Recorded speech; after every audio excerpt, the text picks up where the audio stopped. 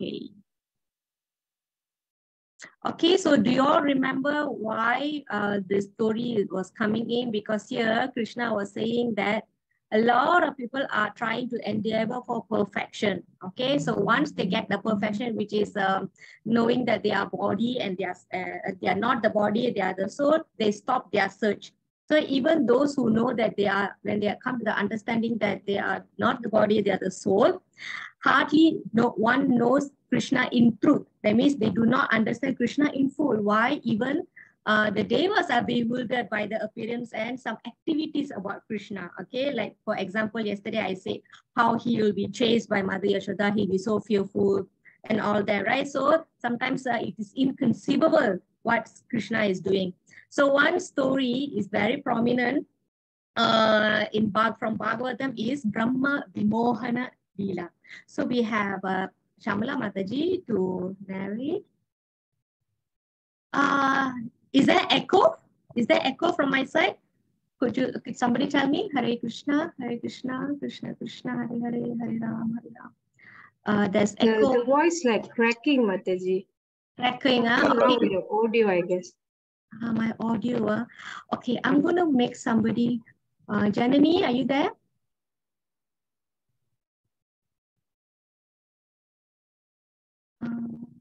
Okay, Janani is not here. Shamala Mataji, I'm going to put you as co-host and then I'm going to go out and come back. Yeah. Okay, Mataji. Okay, I can leave you. You know, actually, you can continue to narrate. I will leave and come back. Okay. Okay, Mataji. Oh, I cannot. I don't have to end, right? I can just leave, isn't it?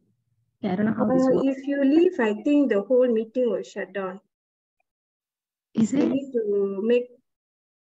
Okay, I have to make you the main host. Yes. Okay, I make you the host, and then you transfer back to me. Okay. So I leave. Okay. Let's continue. You carry on, yeah, Mataji. Oh, I have to share the screen. Never mind. You tell the story. I'll come back. Okay, Mataji. Okay. So this is about Brahma Vimohana Leela. This is a pastime that happened in the land of Vrindavan. It is the stealing of the boys and calves by Brahma. So one day after Krishna killed the demon Angasura, which is the snake demon, the cowherd boys were hungry. So along with Krishna, they went and looked for a place to eat. Krishna brought them to the beautiful bank of Yamuna river filled with lotuses that are full of fragrance. There were bees and birds chirping on the trees. The sand was so clean and soft. So they sat at this perfect place to have their lunch. And then Krishna told the Gopas, now let the cows to drink some water from the Yamuna river. After that, the Gopas took out all their tiffin box and placed the food. They start sharing their food, feeding one another, laughing at Krishna's joke, enjoying themselves.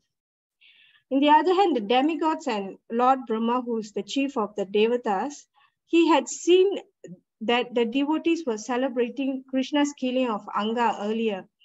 Now, Brahma is seeing the Supreme Personality of Godhead, one who eats the offering of all yagyas by greatest sages, also where the demigods, they go through so much of elaborate sacrifices to satisfy him. Here, the Supreme Personality of Godhead, he's eating the remnants from the mouth of the little cowherd boys, and he seems to be very happy. He is the Supreme Creator, Maintainer, Annihilator of all the existence. He's laughing with them like an ordinary boy. So this one mystified Brahma. It was beyond his calculation. He asked, how can God be so ordinary and so playful? How can he be so subordinate to his own friends? They are like being equal to one another. So Lord Brahma here wanted to test Krishna. He wanted to show his powers and he wanted to know what this ordinary cowherd boy who claimed to be Krishna, what he can do. So Brahma, what he did, he loosed the cows far away with fresh grass. The Gopas suddenly realized and became so scared that the calves were nowhere to be seen. Krishna, being the servant of his devotees, he will say, I will go and look for the cows. You all continue to enjoy eating. So Krishna will personally go and look for cow. the cows which are missing. So you look at everywhere, the river banks, mountain, valley, but he couldn't find the cows anywhere. When he returned, his cowherd friends were also missing. So as we know, Krishna knows everything. He's the Paramatma that resides in everyone's heart. He knows the past, future, and present. He knows everyone's desire and every activity of the living being. So he immediately knew it was Lord Brahma's trick.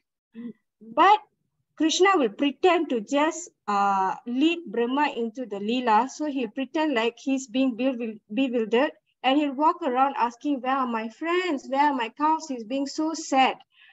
Brahma, in the other hand, from up, he sees that and he feels so relieved. Oh, I guess I have succeeded with my plan. So Krishna here actually wanted to prove, also wanted to please the mothers of the cows and the cowherd boys. So now Krishna will expand himself to each one of the cows and the cowherd boys. Each one of the Gopas will reappear, but now as Krishna, they will all go back to the village of Vrindavan in evening. And the mothers of the Gopas were much more thrilled than before. They will embrace their sons. They will start tearing with love that they never felt before. Similarly, the cows will be so attached to their calves, even way more than before. This went on for 1 year. So about 5 to 6 days before the end of year, Balaram suddenly will witness an unusual affection between the cows and the calves. Balaram was not kidnapped by Brahma because on that day he wasn't there. It was his birthday, so Rohini mother will keep him in the house. So after seeing all this, Balaram will inquire to Krishna. Then Krishna will tell him what actually happened. So exactly 1 year later, Brahma, for him is one moment, he will come and see what effect he has made in Vrindavan. So he will see Krishna playing with his cowherd boys and the calves are also there. But Brahma will realize, actually I put everyone in mystical sleep. How are they here? So he'll go back to check and they are also there. Then he'll be so bewildered, which one is real? They look alike. So am I having the real ones or these are the real ones? So Brahma will be the most bewildered and confused he's ever been in his entire life. So in the peak of bewilderment, he will see every calves and cowherd boy manifested in the form of Vishnu, the four-handed form with blue complexion, exactly like Vishnu. He also sees around each Vishnu form, there's all the demigods, all living entity, the entire Mahatattva, personification of the three modes of material nature, every consciousness, sages and rishis, they are all worshipping the limitless form of Vishnu. Brahma will be so bewildered that his mind will be blank and the body will paralyze. At this moment, he's totally humble. Here, Krishna is showing Brahma is such a great person, which is born from the lotus, from the navel of Lord Vishnu. He's full of the knowledge of the Vedas. Even he has certain material vulnerabilities. Although he's a great personality, Krishna saw a false pride in Brahma. And Krishna wants to actually relieve Brahma from all this completely. Brahma will then realize, he will compare his realization that he knows that he's the most powerful personality in this entire universe, but his powers are compared to a firefly, where the tiny firefly in total darkness, it thinks that its light is lighting up the entire sky. But when morning comes and the sun comes out, the firefly will then realize its light is so insignificant to the sun. Similarly, he will realize that he's totally insignificant in front of the greatness of Lord Vishnu. Okay, so once you open his eyes, one by one, Vishnu will be disappearing, left with the one and only little Krishna, standing alone. Then he will realize who Krishna is. As Krishna says in 7.3, out of many thousand among of men, one may try for perfection, but who have really achieved for perfection, hardly once hardly one knows me in truth. Here, Brahma, being in charge of the duty of creation, very wise, knowledgeable, can also be bewildered. Krishna has also stated one can only truly understand him with devotion, which is bhakti. Mataji. Oh, all right. Thank you so much, Mataji. How is my audio now? Is it the same? It's clear, Mataji. Okay, so next time I should just go out and come back. Okay, so thank you so much, Mataji. Mataji, is this the where Krishna shows Brahma that he is not the only Brahma in the entire creation? Or that's Yes, Mataji. Yes, all the demigods will appear, and here all the Brahmas will come. This Brahma only 4 heads, but there is also Brahmas from other universe with hundreds of heads, thousands of heads. Similarly, there will be also Sivan there. Like that, they based on the size of universe, they will display their form. So then Brahma will feel so humiliated. You know, he'll feel like so insignificant that he only has 4 heads. Yes. Yes, there are. So there are 2 things Krishna will. It's usually when Krishna appears, right? So he always killed 2 mangoes in a go. So one, to show Brahma that he is not ordinary, though he appears ordinary.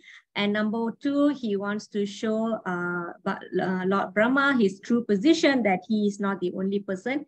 He's not the only creator in this universe, and there are in the creation, but there are also other Brahmas who are even bigger and more stronger. So usually the number of heads of Brahma is mentioned to be to follow the size of the universe. So the size of our universe, it's sufficient to be managed by Brahma with 4 heads. So there are bigger universes. So some Brahmas will have more heads. Okay, so that's how it goes. Okay. So I will stop this one and then we'll go to chapter 8. Again, thank you so much, Shamla Mataji.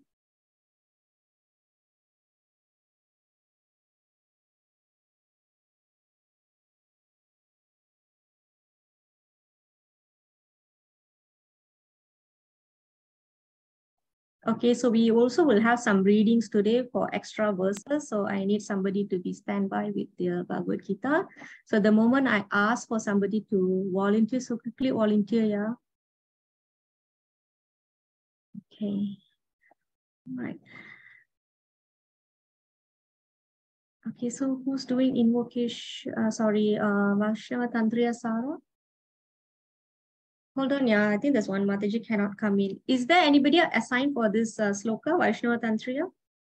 Kuhan Prabhu, right? Yes, Mataji. Okay, Prabhu. Okay, so I shall begin. Huh? Yes, Prabhu. Okay. Devaki Nandana Krishna Gita Patena Tusiti Yatana Vedir Danena Yakya Tirtha Vratadibihi. The son of Devaki, the Supreme Personality of Godhead, Sri Krishna, cannot be satisfied by anyone's study of the Vedas, charity, sacrifice, pilgrimage, or vows, as much as he is satisfied by the devotional recitation of the Gita. Vaishnava Tantriya Sara 22. Okay, thank you, Prabhu. So it's raining here, so in case my line is not stable, so do alert me. Okay, so let's take blessings of Sri Radha Gokulananda. Prayers to the Vaishnava teachers, spiritual teachers.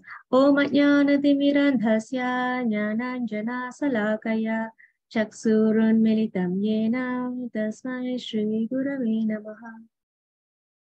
Namo Om Vishnapadaya Krishna Prasthaya Bhutale Srimade Bhaktivedanta Swami Niti Namine Namaste Saraswati Deve Gauravani Pracharini Nirvisesha Sunyavadi Paschatya Deshatarine Jai Sri Krishna Chaitanya Prabhu Nityananda Shri Advaita Gadadara Srivasadi Gaura Bhaktavrinda. Everyone together. Hare Krishna. Hare Krishna, Krishna Krishna, Hare Hare Hare Hare, Hare Rama, Hare Rama, Rama Rama Hare Hare. Hare Krishna, Hare Krishna, Krishna Krishna, Hare Hare Hare, Hare Rama, Hare Hare Rama, Rama, Rama Rama Hare Hare. Okay, somebody has 2 devices, so you muted the other one. Okay, so thank you everyone. Srila Prabhupada ki jai. Gita Mahatmya. Hare Krishna Mataji. Krishna Mataji. Gitaya Pushtakam Yatra Nitya Patascha Vartate Tatra Sarvani Tirtani Prayagadini Bhutale. Sri Vaishnava Tantriya Sara 40. Translation: all the holy places in this universe, such as Pragaya, are eternally present wherever the Gita, the eternal book of divine song, is present. Okay, thank you, Mataji. Okay, so you see this word here, Prayag. What is Prayag? Has anyone been to any of the Prayags? Prayag means confluence of two or more holy rivers. Okay, let me show you some pictures. There are famous 5 Prayags. Who has been? Yes, which Prayag, Prabhu? Okay, there's a Prayag means confluence, right? So Ganges meeting, something. Okay, so let's see 5 Prayags here. This is Vishnu Prayag. Okay, this is Nanda Prayag. These are the different locations. Yes. Okay. This is Karna Prayag. Here, this is Daulikanga, Alaknanda. These are all very famous places. So Alaknanda River can join with Nandakini River in a different location. Alakananda can also join with Pinda rivers at Karna Prayag. And then there is Rudra Prayag. Alaknanda joins Mandakini rivers. And then there is Dev Prayag, confluence Alakananda, Bhagirathi rivers. Okay.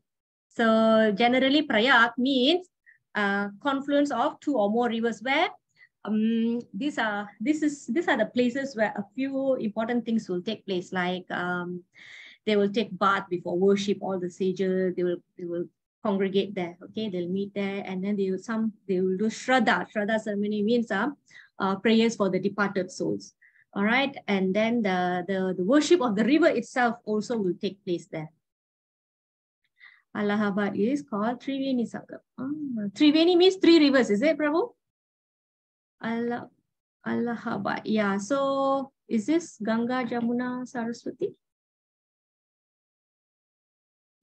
Okay. Thank you, Prabhu. Right. So Vishnu Prayag, Nanda Prayag, Karna Prayag, Rudra Prayag, Dev Prayag. I have no money to go to all these places. So I am sitting here and we are reading Bhagavad Gita. So all the Prayags are present here. Okay. Cheap and best. All right. So this is the activity we are doing now. We are doing a sacred activity equivalent to this, even better than, actually, there should be more, Prabhu. Okay.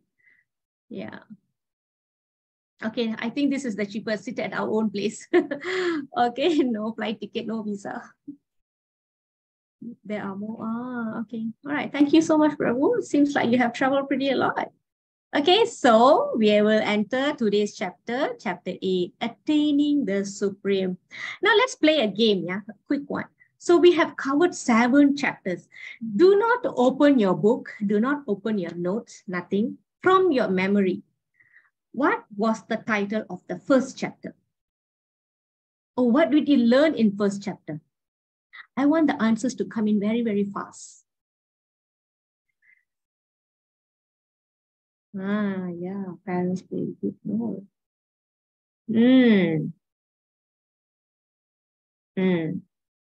Okay, very good. So it's called setting the scene or observing the armies. Yes, observing the armies. Don't see the book, okay? Okay, all come from your memory. So this is our 8th day. We are 8th day. Tomorrow is 9th day. That means we have spent 10 days. By tomorrow, we spent 10 days together. Okay, no problem. No, okay, it's all right. What is the topic in chapter 2? What is the title of chapter 2? What did we learn in chapter 2? Okay, Darshini Mataji, contents of the Gita summarized, but I want to know what did we learn? Okay, Dasaradan Prabhu, Sankhya Yoga. Can I have more details on that? I want you to know the flow, where are we heading? We are now from a very flat place. We are climbing. Our hiking is becoming intense now. Okay, tomorrow will be the peak, like we'll be in the middle of the Bhagavad Gita tomorrow. Right, this is what I want to see. Analytical study of body and soul from karma to jnana yoga. Very good. Chapter 3.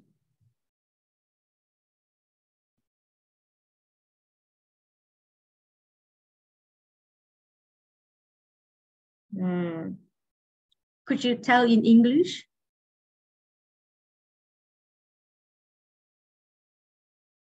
Okay, correct. The Karma Yoga is correct. If somebody asks you, what did you learn in chapter 1, chapter 2, chapter 3? So how do you tell? What did you learn in chapter 3? Very good. Yes. Lavanya Mataji, Logesh Mataji, Dasratha Prabhu. Correct. Okay, very good. So far, so good. Chapter 4. What did you learn? What did we learn in chapter 4? No, I hope nobody is opening the book, yeah? Everything must come from your memory. That's why we do recap, so you know the sequence, connection. Chapter 4.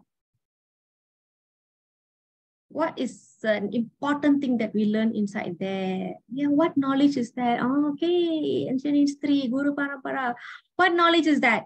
Scientific knowledge, material knowledge, spiritual knowledge? What knowledge is that? Is there anybody can remember the title? Okay, you all are correct. Okay, we learned the ancient history of Bhagavad Gita, Guru Parampara. Yes, Shamala Mataji. Very good. Yes, Dasarana Prabhu, Sampradaya.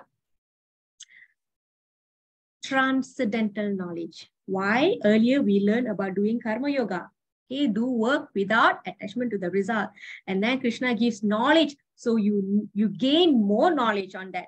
And then we enter chapter 5. This is the part, it's a little tricky. Chapter 5.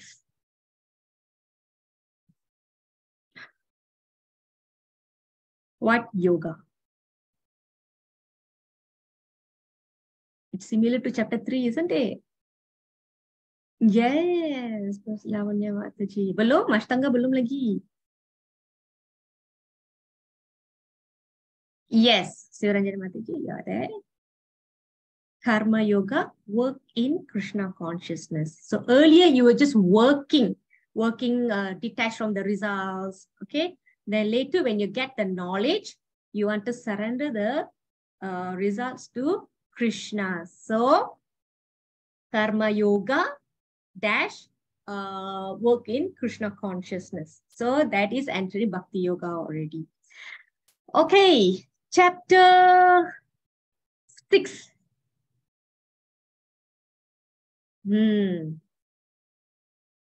How do you relate chapter 5 to chapter 6? Because Krishna already said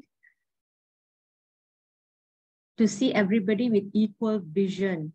So how to realize the Lord in the heart is as Paramatma, and how you realize the Paramatma is through the Jnana Yoga. Okay.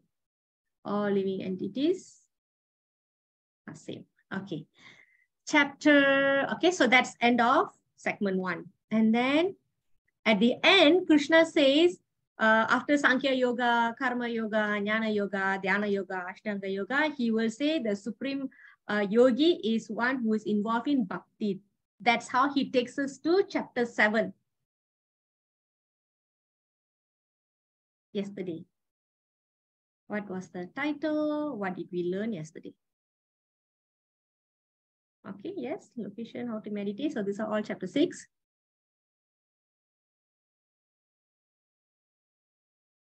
Knowledge of the absolute. Okay, so what? Yes. Some more? Right. What else? What else he declared about himself yesterday? Faster, we have to run. How come the earlier chapters all you all had a lot more to say? Chapter 7 just over yesterday.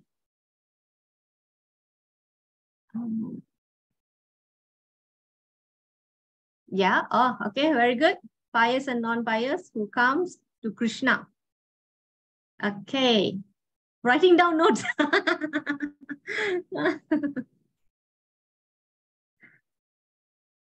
Very good, the pearl story. So basically, remember this, Krishna already said that he is supreme, but we want to know more. All right, to know more, to love him, we need to know more about him. To know more about somebody, we have to hear. And to hear, there were two sources given. Yesterday also I mentioned, the other day also I mentioned, and today also I shared in the group. One is by Krishna and another one is about Krishna. Very good. And very good, Lavanya Mataji. Even though these verses were not put on the slide yesterday, Mataji can remember. Krishna is the taste of water, the silver om, the strength of the prowess of the strength, the intelligence of the intelligent, all these, okay? All right, to show that he is the essence of all these existence. Okay, very good. So last chapter. Okay, thank you so much. We have done a very quick recap. Okay, all right. All right, so the last chapter was knowledge of the absolute. Okay, Krishna briefly mentioned about his opulence. So that's not about it. Yeah, later on, Krishna will tell more about his opulence. Okay, so these chapters after this is going to get even more interesting. Okay, now this chapter here in chapter 8, Krishna is telling how to attain him. Okay, how to attain him when you're dying. Right, so basically this chapter is about art of dying. So usually this chapter is very interesting. Somehow naturally humans are very, or I don't know, maybe Hindus particularly, they are very, very curious. They become very, what do you call that? Very interested to know what happens at the time of death, after death, before death.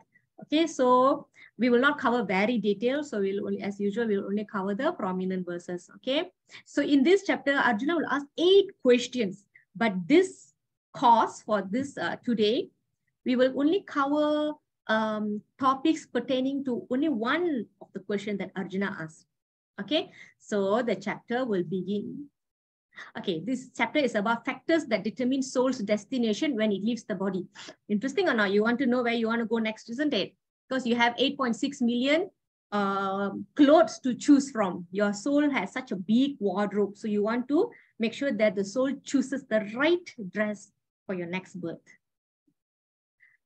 Okay, now I would like somebody to read 8.1 from the book. From the book. I'm afraid I'll be calling the same person. So if anybody would like to take a chance to read, you can read. I can read, Mataji. Okay, Janani. Arjuna inquired, "O my Lord, O Supreme Person, what is Brahman? What is the Self? What are fruitive activities? What is the material manifestation? And what are the demigods? Please explain this to me." Okay, thank you, Janani. So here, how many questions Arjuna asked? Did anybody count? What is Brahman? What is the self? What is fruitive activities? What is... okay. Don't want to give all the answers. Yes, very good. Very, very sharp. 5 questions. Okay, Arjuna asked 5 questions. Okay, and then he goes on to the next verse where he asks the remaining 3 questions. Yes, correct. Okay, so who is reading 8.5? Myself, Mataji. Okay. And whoever at the end of his life quits his body, remembering me Mataji, alone. 8.2, right? Are you Lavanya Jnanasegaran? Yes, Mataji. 8.5, Mataji. Sorry. Oh my God, I think I missed out this 8.2. Sorry, Mataji. Can you also read this for us, please? Okay, can Mataji. Who is the Lord of sacrifice and how does he live in the body, O Madhusudana? And how can those engaged in devotional service know you at the time of death? Okay, thank you. So here, Arjuna is asking the remaining 3 questions. So can you tell me what is the first question? Anyone? Don't think I asked very simple questions. Yeah, I just want to make sure that you all are listening. What is the first question?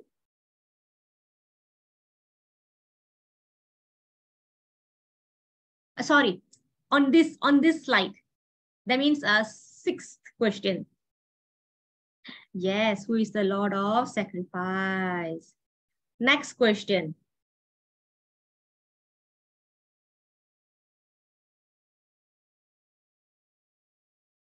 I know you all must be tired after work. How does he live in the body? Yeah, so can just unmute and speak. Yes. Second question. Third question. I mean, 8th question. In your own words, in your own words. Okay, how does he live How in the... can those engaged in devotional service? No, luckily I asked this question. What is the last question? Why everybody silent already? All the answers are not coming in.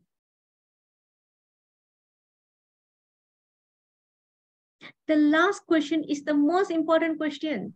How to remember Krishna at the time of death? Yes, how to remember Krishna at the time of death. But yes, now the answers are coming. All right, very good. Yes. Okay, how to remember Krishna at the time of death. The answer to this question will be the topic of our class today. How? No, actually, what this last question is about, how a person who engages himself in the devotional service can remember Krishna at the time of death. So that means he already knows how to engage in devotional service. His life has been dedicated or filled with doing devotional service. Now, the next question is how a person, a bhakti yogi, can remember Krishna at the time of death. Okay. This is, so the question is this, yeah, how can those engaged in devotional service know you at the time of death? Okay, Lavanya Mataji, again, your turn. Okay, Mata. And whoever at the end of his life quits his body remembering me alone at once attains my nature. Of this, there is no doubt. Okay, so thank you, Mataji. So before this, Krishna will answer. This is Krishna's answer for the 8th question. So in text 3, 4, and 5, Krishna will answer the other 5 questions earlier. Okay, so he will say who is Brahman, what is this eternal nature, who is the demigod. He will say who is he, who is Adi Daiva, and who is the Adi Yajna. Everything he will say, it's me actually. So you can actually read from your Bhagavad Gita. And here he says, whoever at the end of his life quits his body, remembering me alone, at once attain my nature. Of this, there is no doubt. So here, this my nature, I will explain later. It's not like we will become like Krishna. So it's not that. So there is explanation.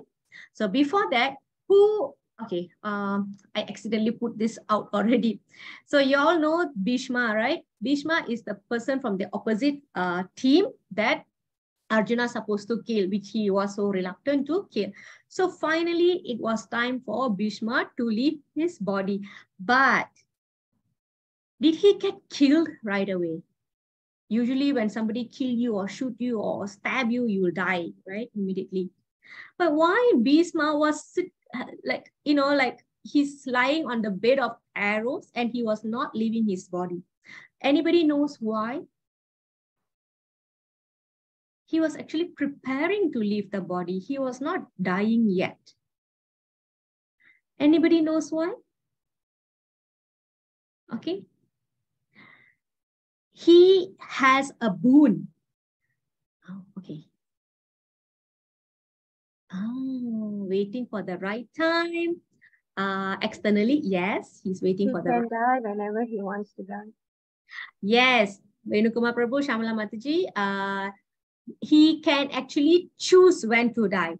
So the name of that boon is Icha Mrityu. Which Icha Mrityu means he can choose when to die. So externally, it is said that he's waiting for some Uttaranayana to come, some position of the sun and everything.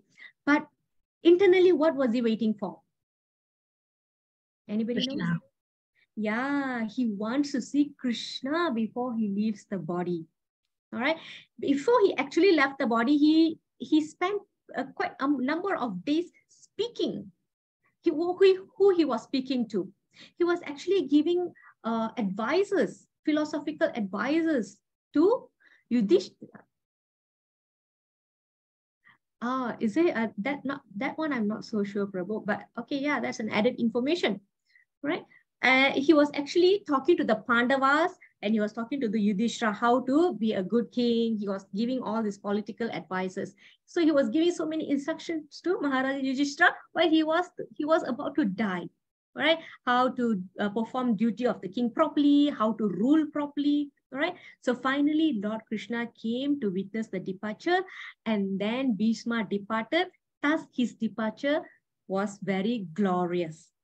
So can you see when a devotee dies, the death is called glorious because the way they die, the art of dying is different. They don't die like cats and dogs. So he wants to see Krishna.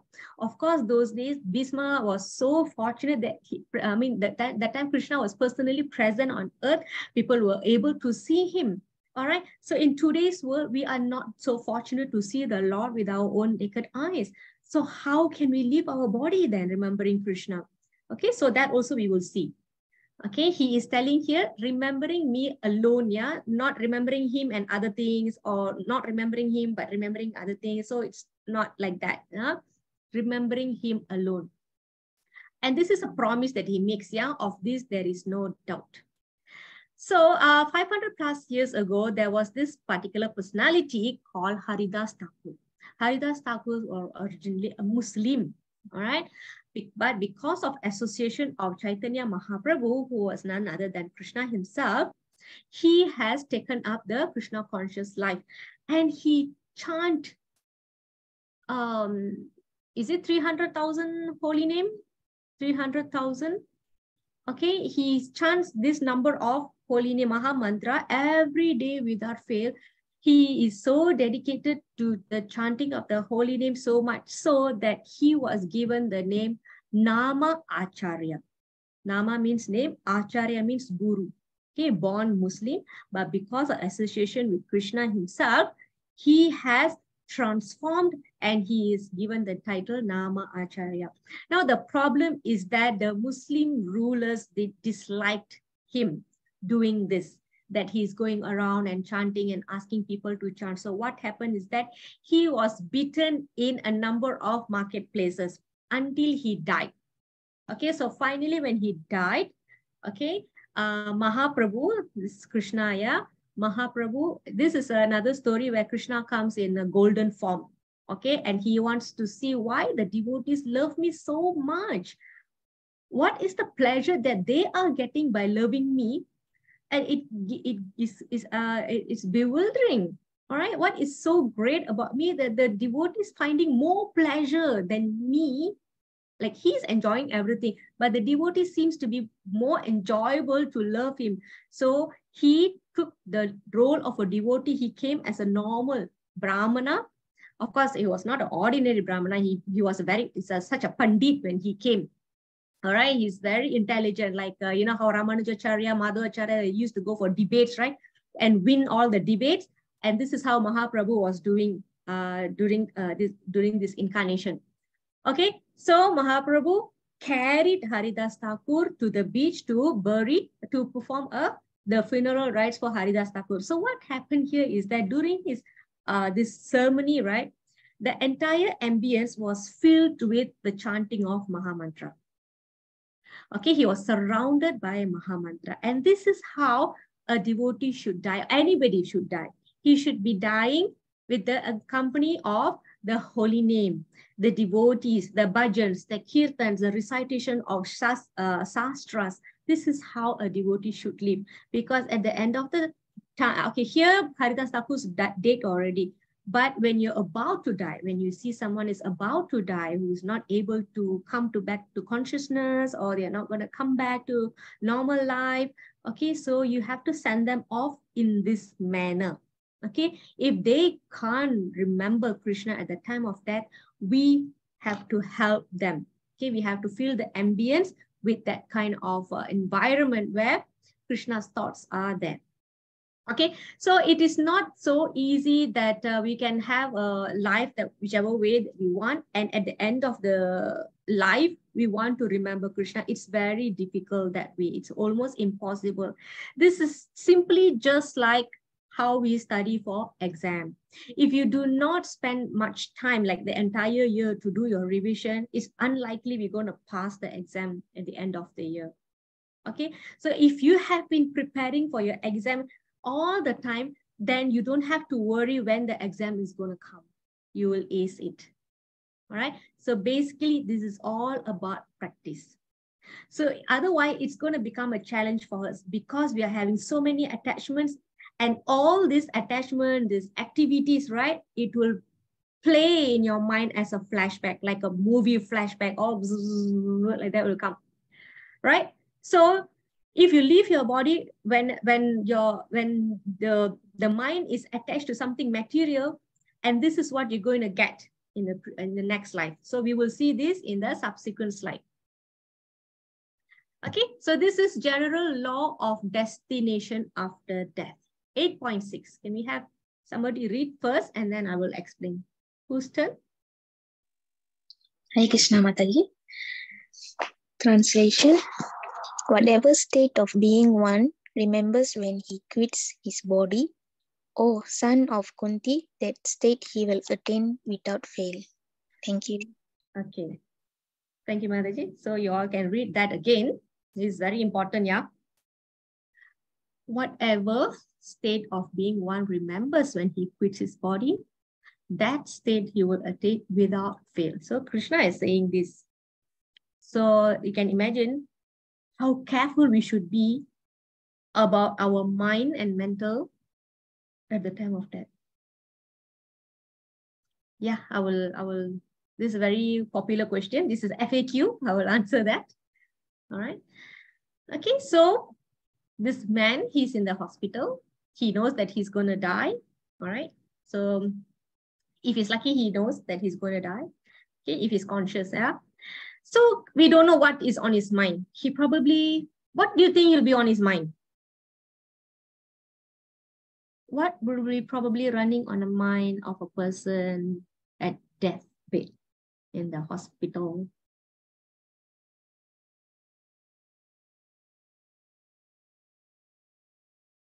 Very good. Family. Who's going to take over? Finance. Didn't write will. Write your will. Unachieved ambition. Unfulfilled desires. Yes. Regrets. Yes. Okay. So there can be many things on his head, isn't it? All right. Let's look at this frog and the fly. What do you think will be running on the fly's head at the jaw of death for the fly? Who can tell? How to escape? I think trapped already. No escaping, I think. Sticky, right? Frog's tongue sticky, right? Fear. Okay. Close, very close. Fear. What else? Try to put yourself in the shoe of the fly. Give up. Give up. Yeah, that's actually his condition. Giving up, surrendering. What could be running on his mind?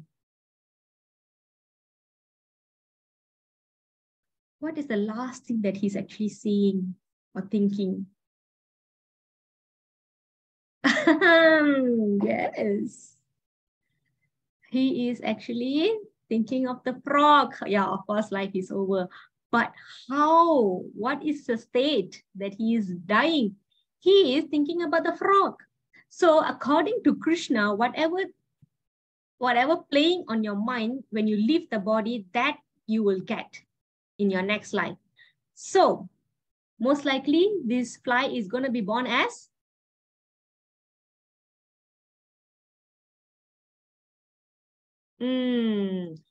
frog. Yes. Okay. Now look at this picture here. Who is this personality? Yes, frog. All right. Can you imagine if you like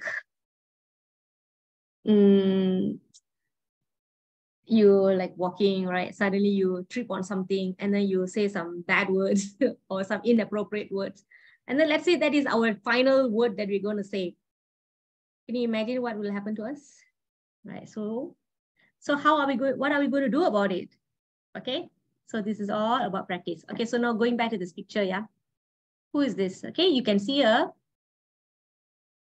Bharat Maharaj. What is that animal in the picture? Deer. Very good. Okay. All right. So there is a story here. I'll try to be as quick as possible.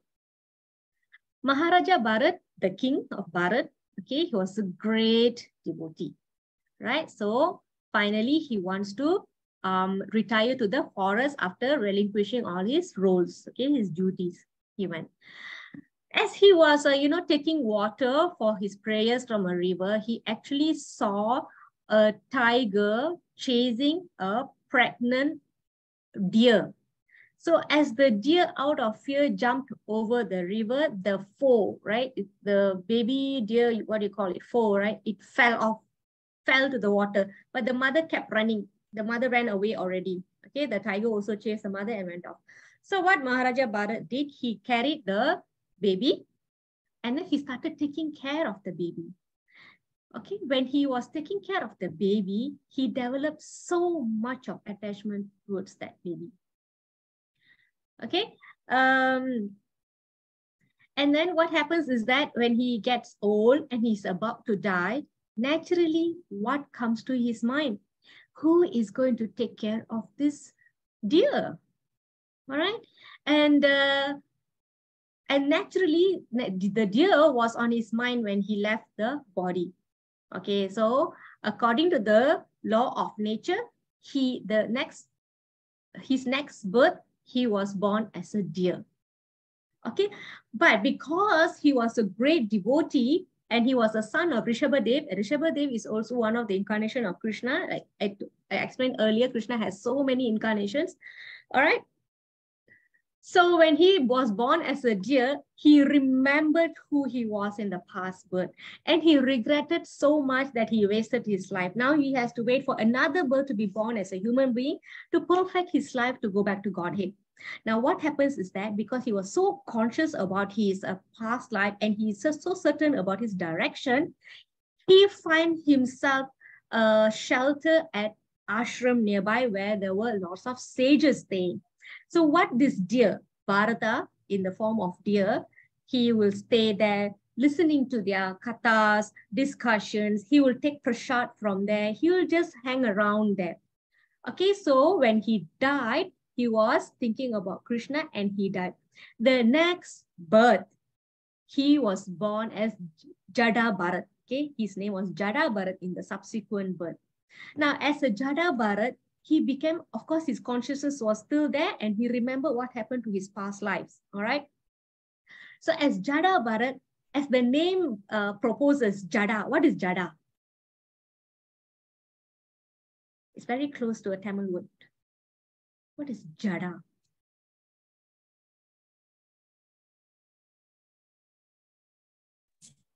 Body, Mataji.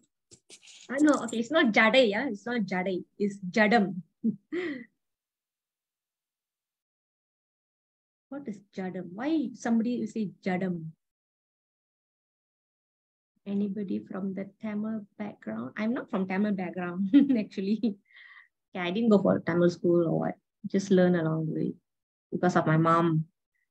What is Jada? Or Jadam? Nobody knows? Lifeless, Mataji.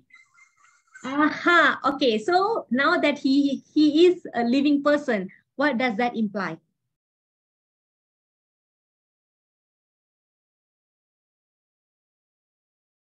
Dumb? No, dumb, not lazy. He's not lazy. He knows what's happening. Jada means like a person without feelings, isn't it? Very detached. Yes, right?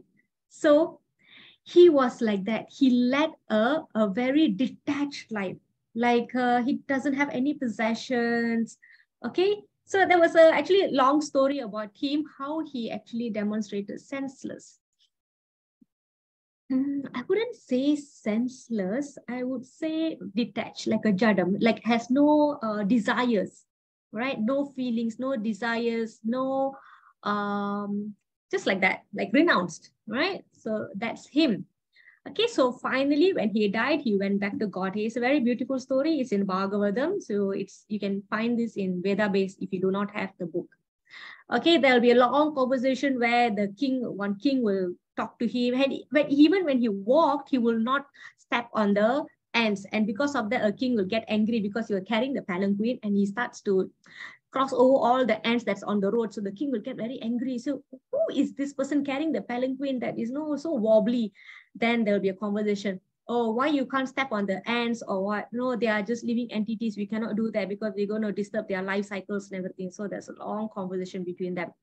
All right, so this is the story of Jara Bharat. So when somebody says that thinking of animal when you are dying, it's quickly you can bring in Maharaja Bharat's story. Okay, he was such a, actually he had so much of fame, name, prestige, and he renounced everything. After a great deal of renunciation, he comes to the forest and the slightest distraction, he got attached to the deer. And what happens? He has to take 2 more birds. Okay, so previous thoughts are the cause of thoughts at time of death. Okay, oh, there are pictures here, sorry. Okay, so this is what happened. Okay, at the time of death, he was thinking about the deer and all the Jara Bharat story all came. Okay, so what can we do? What can we do? That if we are able to, then we have to constantly chant the Maha Mantra so that at the time of death, we will automatically remember about Krishna or remember Krishna. Okay, so just now there was a question, what if it's an accident? Like you caught off guard, you're not prepared. Okay, so at that time, whatever you have been practicing your entire life will flash, and that will determine where you're going to go. Okay, so if you have been dedicating your life for Krishna the entire time or as much as you could, all right, Krishna will come to your mind, because there was a time somebody asked this question to Prabhupada. So Prabhupada said, for those who have surrendered sincere souls, Krishna will force himself into your mind. Okay, so that is important. Sometimes it's not entirely about what you think at the time of the death, but it's also about what you've been doing your entire life. And this question was also asked to Ramanujacharya. So this is a very nice verse. I forgot the Alvar's name because I read it long ago.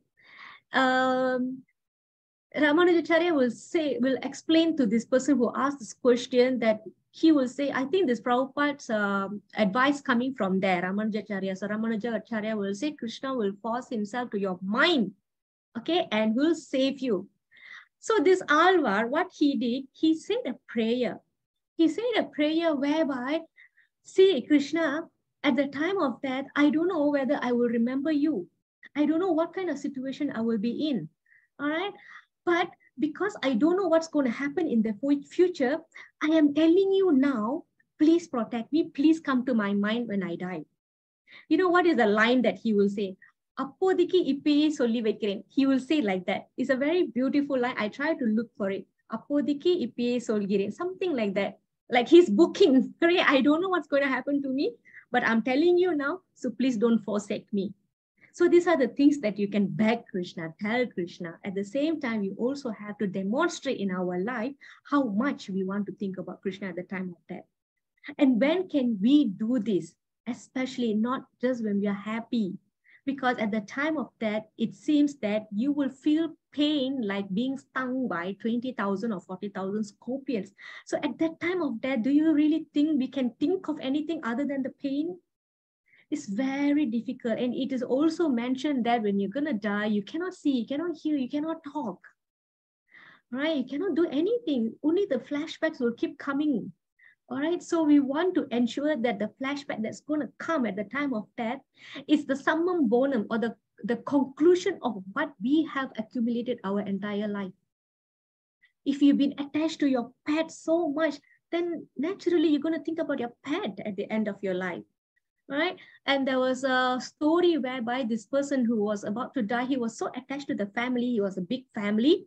He was so attached that he was thinking about just the family, and he born as a tree. I think he grew as a tree outside the house, or he became a cobbler working outside of the house. Okay, something like that.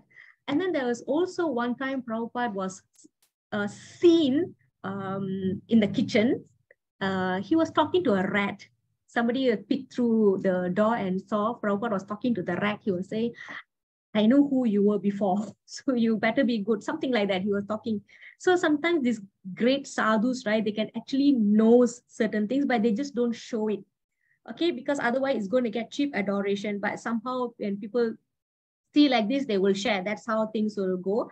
But otherwise, Prabhupada never actually exhibit these kind of things openly. All right, but he has mentioned about this old man who left the body and he grew as a tree outside. So because he wants to watch over the family all the time, so he became the tree. So as a tree, he's watching the house in that sense. All right. And can you imagine if you're born as a tree, how long it's going to take for you to finish your one cycle? All right. It's it's going to be very, very long. So this is attachment. All right. So, so this application is that we have to be very careful where our consciousness is most of the time. What are we thinking all the time? What are we remembering? What are we speaking about? Worst of the family move out. Yeah. There's a twist in the story.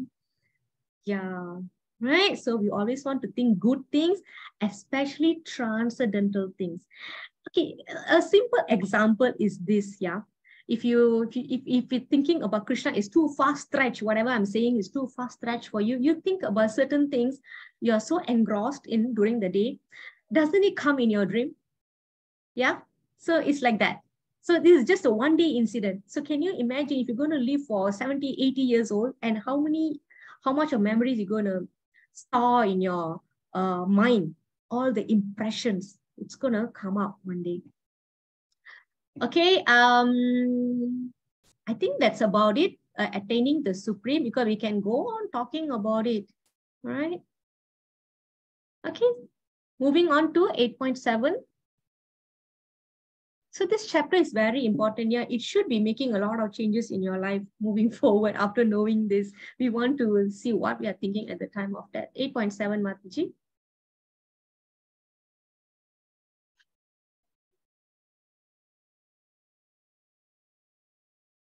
Manali Mataji is not here.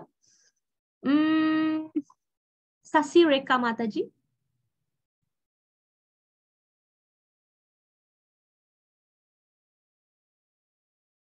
Okay, anybody else? Manali Mataji is here. Yeah. Hare Krishna. Okay, thinking of Krishna always. Therefore, Arjuna, you should always think of me in the form of Krishna and at the same time carry out your prescribed duty of fighting. With your activities dedicated to me and your mind and intelligence fixed on me, you will attain me without doubt. Right, thank you, Mataji. So here, Lord Krishna is not encouraging Arjuna to stop his activities. You go on fighting, but at the same time, you think of me. Okay, so you engage your mental, physical, and intellect in thinking about me. So mentally, you're thinking about me. Physically, you're doing service for me. So like this way, the intellect will always have its thoughts absorbed in Krishna. Okay, now we have to understand that it's not going to be same for everyone. Some people, they're going to be so attached to a lot of other things like the pets or the house, the family. All right. Not everybody can have this, but it's all through practice. Remember, Krishna said practice and detachment. Okay. All right. So if you think that I have not seen Krishna, how am I going to remember about him? So this is what we are doing. We are hearing about him. We are discussing about him. We are talking about him. Okay, we have to hear his leelas, like we heard about the Brahma Vimohana Leela today. And previously, Mataji also narrated few other stories. So like this, we have to practice ourselves, make it a habit of hearing about Krishna. So the more you hear, the more you talk about him.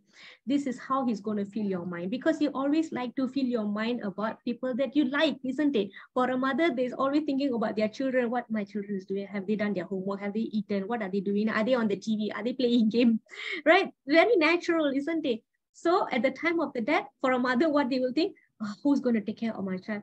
So it's the same thing. It's the same application, same concept. Okay, and Krishna has given us so many things to talk about him.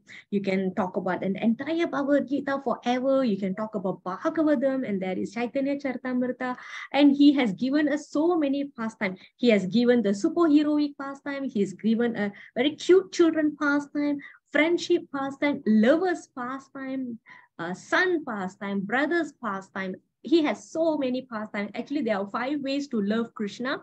He is filled with rasas. You want what do you want from Krishna? Everything he gives. Okay, so he's full of rasa. Rasas means taste. Is there any other word for rasas? There's Santa Ras, Sakya Ras, Dasya Ras, Vatsalya Ras, and Madhurya Ras. Means you can love Krishna these 5 ways. Means you can love him neutrally, like with awe and reverence, you can do that. Or you can do as Sakya Ras, you can love him as a friend. You can love him as a Dasya Ras, as a master and servant.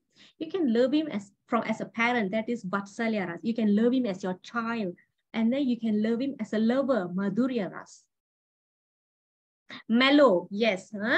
Rasa means mellow. He's filled with mellow. So he never get bored loving him or talking about him, singing about him. So he always has given us a lot of things to talk about. That even that one pastime you can talk about 100 times or 1,000 times. I think my entire life I would have heard Damodar Lila like 100 times, and it's still very cute. It's very cute. Every time somebody talk about the Lila, there is something new, something special, something fresh about that. All right, if somebody come and talk to you about my story, I think the second time sudah muak already. So Krishna's pastime is not like that. That is why it is called transcendental. And this will give you the result that we want. Okay? All right. So this is a quick recap. To attain Krishna, one must remember him at the time of death. You want to go to Krishna, you have to remember Krishna. Okay? And what happened at the time of death? One will automatically remember the mood he cultivated throughout his life. So it's a lifelong practice, okay? The most effective means for fixing the mind on Krishna is Hari Nama Sankirtana. You can keep doing, you don't know how to tell pastime, it's fine. You're not good at philosophy, it's fine. I cannot read, it's fine. I cannot hear. Okay, I cannot hear, I'm mute, deaf, right? So you can chant the Maha Mantra, okay? All right, so why Krishna say you must come back to me? Why he didn't say if you chant my name, you can go to Brahma Loka or Indra Loka or heavenly planet? Why? This is the reason. 8.15. Hare Krishna Mataji. Okay, Mataji. After attaining me, the great souls who are yogis in devotion never return to this temporary world, which is full of miseries because they have attained the highest perfection. All right, thank you, Mataji. So the great sages, they do not want to come back to this material world because they know this place is full of miseries. So they want to go back to the spiritual world where there are no miseries. Okay, Vaikuntha, free of anxiety. So that is the difference. So the great souls, they know what they want. Okay. Yeah, so this is an important verse for you to know that even the great yogis can distinguish between the material planet, material world and spiritual world. So we always want to follow their footsteps. Okay, Dukkha Alayam. Dukkha Alayam means place of miseries. Ashasvatam means temporary. So opposite, Vaikuntha, there is no anxiety. Kunta means anxiety. So Vaikuntha means free of anxiety. So here Krishna talks about spiritual world. All right. No rebirth for pure devotees because they live in such a way that they don't want to come back. They will not come back. Okay. But there are times that they will be sent to material world as an empowered soul for preaching purposes. Okay. This is another aspect to that. Okay, why Krishna doesn't want us to come back here is because this is what I meant earlier. Why Krishna doesn't want us to come back here? Because the nature of material world is like that. Okay, why he doesn't want us to go back to or go to higher planets? Usually we will say, okay, this departed soul have achieved heavenly planets. You know, people are complacent that thinking that let's pray that the soul reach heavenly planets. Well, if you read Bhagavad Gita, then you will know we don't want to settle for heavenly planets. Why? This is the verse? Priya Mataji, I don't know if Priya Mataji is here. Okay, no Priya Mataji. Anybody else? We need to go far. Jay Mataji, you're here. I thought you are not around. I can do it. Okay, Ram Prabhu. From the highest planet in the material world down to the lowest, all are places of misery wherein repeated birth and death take place. But one who attains to my abode, O son of Kunti, never takes birth again. Okay, thank you, Prabhu. So here, okay, if you look at the entire universe chart, right, the topmost loka is Brahma Loka. Brahma's planet is the topmost loka in the entire this universe, right? The universe that we are in, he's the topmost. Okay, so there are 7 upper planetary systems, the 7 lower planetary system. We are in the middle planetary system. Okay, so now the highest planet is Brahma Bhavana Loka. Okay, this is Brahma's Loka. So there are many different planets in the material world. The topmost is Brahma Loka, planet of Brahma here. Okay, I mentioned to you 7 and 7, 14 planetary system. Okay, we are in the middle. So the more pious things that you do, the next birth you will be elevated. Okay, you will be elevated to higher planet system. However, and the higher you go, the longer your life is. Okay, so there is a calculation how long Brahma lives. So how long Brahma lives, I think it goes up to trillion of years. Okay, later I will share the calculation for you. Okay, how many yugas, how many Mahayuga, the Kalpa all will come in, and how many daytime that he will live, how many nighttime he will live. Actually, Brahma will live celestial 100 years. Celestial 100 years, not our 100 years. Yeah, his celestial 100 years goes up to trillion years. So now our Brahma is just half, 50 plus. His age is now 50 plus. Okay, so why I'm telling is this, because at the end of his 100 years, he will also die. Okay, no matter how great the planets are, how great the opulence there, how happy you are, how long you live, eventually even the devas also will die. At the time of Pralaya, they will also or will die. Okay, which means as long as you are in the material realm, everything will be destroyed at one point of time. Okay, and here the repeated birth and death will take place. Okay, this is birth. This picture is here birth. So there are 4 miseries in life. Yeah, birth, disease, this is old age, and this is death. Okay, wherever you go, you cannot escape this. Even when you go to the highest planetary system, which is Brahma Loka, people still take birth and they still die, right? Like I said, this Brahma, this Lord Indra, these are all positions. Okay, all right. However, Krishna said, if you come to my abode, the Vaikuntha planets and above, you will never come back again. Okay, and this is what the yogis want. Okay. He will be back on maybe another universe, or maybe on planet in planet Earth as a great elevated soul. Even the Haridas Thakur, it is mentioned that he is the incarnation of Lord Brahma. I can't recall any other incarnations Lord Brahma has taken, but I know Haridas Thakur was said to be the incarnation Lord Brahma. So like this, the soul will always have to take birth. And to attain the position of Lord Brahma, you have to have 100 lives of spotless character, something like that. You could not have done any bad things, a single bad thing for 100 lives, then you'll attain the position of Brahma. After highest, yes, Vaikuntha. So if as long as you're not engaging in devotional service and think of Krishna at the time of death, you will be shifting among all these planets. You can live hundreds and thousands of celestial years, but you will still have to die and come back, die and come back, die and come back.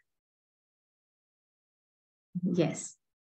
Okay, it really depends whether we are going from lower planetary system to highest, or we are going from highest to lowest and go highest and come back to lowest. It all depends on how we conduct ourselves. Because when you go up, you're going to exhaust your pious credits. You're going to come back to a rich people's house. You're going to take birth in rich people's house, like what we saw yesterday. But if you do not utilize the facility, what will happen? Let's say the prodigal child, what do you call that? They take up to drugs. So what happens to that? He will glide down to the mode of ignorance. And if he dies in the mode of ignorance, where he will be take birth. So all this we will cover in the Jnana Yoga segment later. Which part of 3, Prabhu? Which part of the 3? What 3? No. This planetary system that I'm talking about is the material planetary system. So the topmost is Brahmaloka. So above Brahmaloka, there is Shiva Loka, and after that is Vaikuntha Loka. So you have Ayodhya first. You have Ayodhya, you have Vaikuntha, and then you have Goloka. So later I will share you a HD picture, you can see the visual, the illustration. Okay, I will share that. Okay, so this is the point, all right? Rebirth in all planets except Krishna's abode. Okay, as long as we are in the egg of the universe, he is said not a pure devotee of the Lord because he is still at the material realm. It's not a pure devotee. If he's pure devotee, he will be in the Vaikuntha planet. Yeah, and there's still material enjoyments in all these planets. 14 planets, planetary system. So after that, there is Shivaloka. After that, there's Vaikuntha. 14, huh? 14. Okay, 7 lower, 7 higher. All right, so 8.28. Earth is one, Mataji. Earth is in the middle. We are right in the middle. So we have Bur, Bhuva, Swaha. Swaha means Bur, Bhuva, Swaha. Yeah, so we are Bur. Then there is Bhuva, then the Swaha, the heaven. Okay, sorry, Mataji, carry on. A person who accepts the part of devotional service is not bereft of the result derived from studying the Veda. Performing sacrifice, undergoing austerities, giving charity, or pursuing philosophical and fruitive activity. Simply by performing devotional service, he attains all these, and at the end, he reached the supreme and eternal abode. Okay, thank you, Mataji. So here, this is actually a conclusion of chapter 7 and chapter 8. Okay, so you can see here one by one. This is the supreme position of the Bhakti Yoga. Okay. Sorry. Okay, so look at this number 1, yeah, studying the Vedas. We are also reading and studying Bhagavad Gita. So we are reading the essence of Vedas, in fact. So we are covering this one already. Number 2, we are also doing sacrifices. Okay, in Bhakti Yoga, we also have a lot of sacrifices, and the best sacrifice is the chanting of the holy name, Sankirtan Yagya. Austerities, we are also doing austerities. Okay, we are waking up in the morning, and devotees, they don't smoke, they don't drink, they don't take drugs, or they don't gamble, all right, they don't eat meat. So these are also austerities.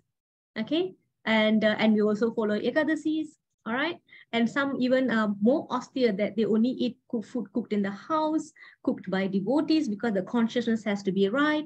So these are all austerities. All right, what else? Yeah, no gambling, no meat eating, no illicit sex, and no intoxication. So these are austerities.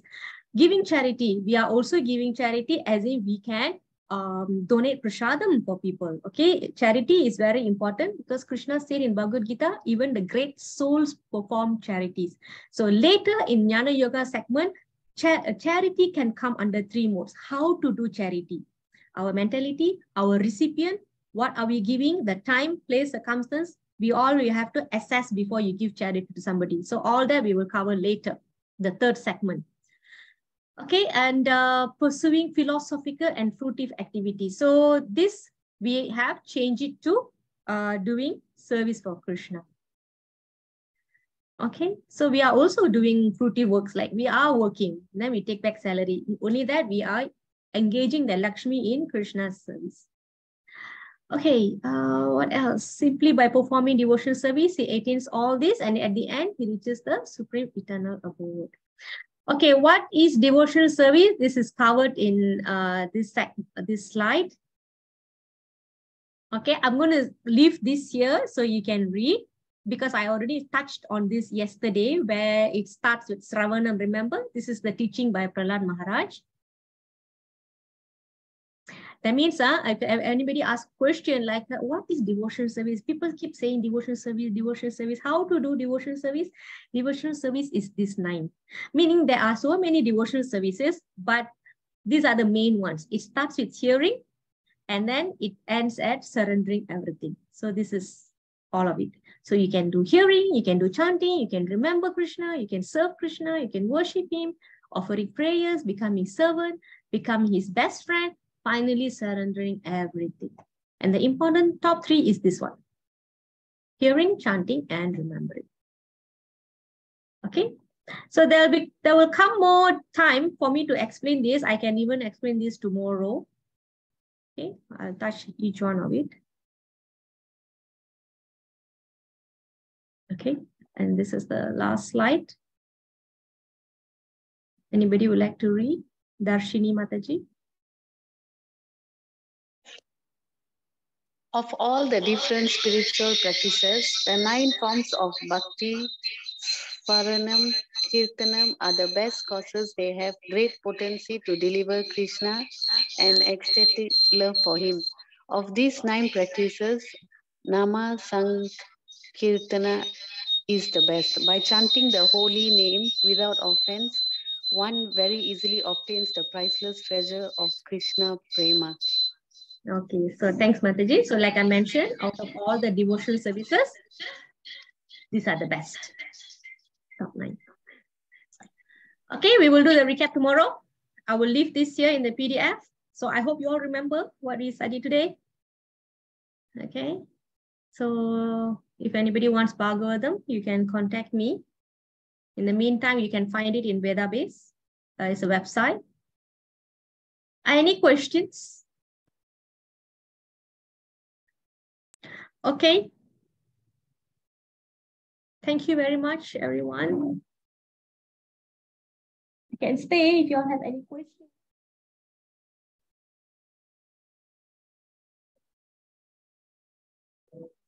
So I owe you all the chart, right? The 14 planetary system chart. What else? Yeah, that one verse from the Divya Prabandham. So let me see if I can get that. I'll share in the group. Thank you, Mataji. Yeah, it's always interesting.